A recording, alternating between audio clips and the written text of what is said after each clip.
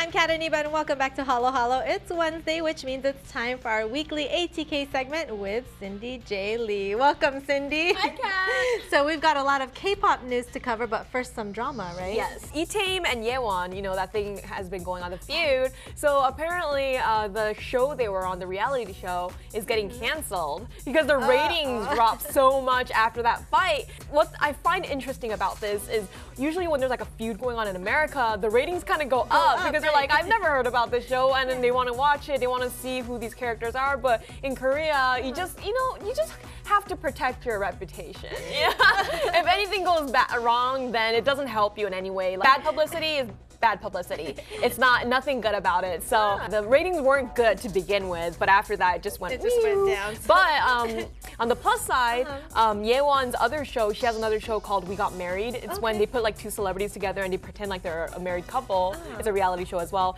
That one they thought, oh, it's gonna get canceled as well. And she's married with Henry from Super Junior in that show. But that's not getting canceled, so that's good to news. know. Yeah. So she has one bad, one good. Yeah, I just feel sorry for the other girl, Lee Tae Im. Now moving right along, we have some romance news, right? Lee Min Ho and Suzy. Yeah, well, last week it was announced that they're dating. They've been dating for like a month or two. Now details are coming out, like how they met. Apparently, Lee Min Ho is the one that expressed interest in Suzy, and Suzy is the nation's first love. So Suzy's like the most popular idol in Korea. And a lot of male celebrities are kind of sad that Suzy's taken, and they're like, oh my gosh, I heard the news and it just ruined my day. And they're all saying this, but then Lee Min Ho was the first guy who actually asked her out. So he made the move and he got her. So everyone else is like, oh, I should have asked her out first. And they're digging out like old interviews of in Korea. They have this thing called like, oh, ideal type. What's your ideal type? And it's a really commonly asked question.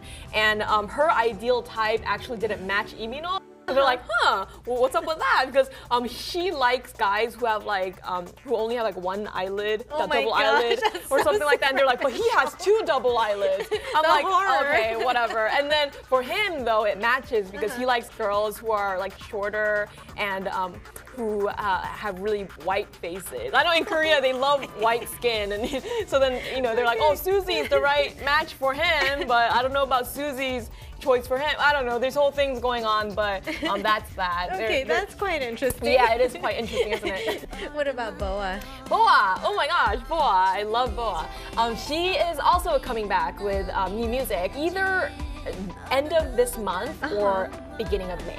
So sometime around that period. She hasn't come out with new music in 3 years. She came out with only one 3 years ago. That's her 7th album, and now she's come out with new music. So fans are going crazy right now. It's about time. Yeah, and BOA is like around 28, 29 years old, but she debuted when she was like 13. So she's celebrating like 15 years in music. So yeah, it's pretty amazing. Yeah, so she has some diehard fans out there, old and young. So old and young.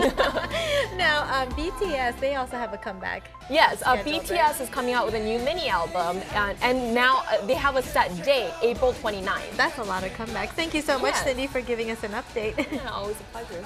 Time for a quick break, but don't go anywhere because singer-songwriter Chenza joins us all when we return.